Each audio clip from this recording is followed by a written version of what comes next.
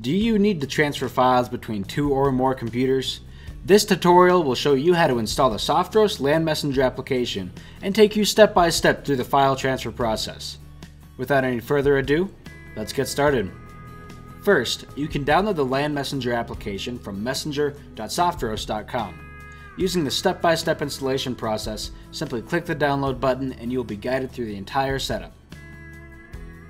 Now, to transfer your files, make sure you've downloaded and installed the LAN Messenger application on all the computers you want to transfer files between. The other users should automatically appear, and if they don't, you can refer to the built-in help guide. Simply click their name to open up the window and drag and drop your files. You can transfer multiple files or entire folders. Once the app shows the transfer is complete, you can now open the files on the receiving computer. As you can see, we have now successfully completed the transfer. Remember, you can transfer files from a Mac or Windows computer. Hopefully this tutorial helped to show you how to transfer files from one PC to another. Remember, you can download the Softros LAN Messenger application we used in this tutorial at messenger.softros.com.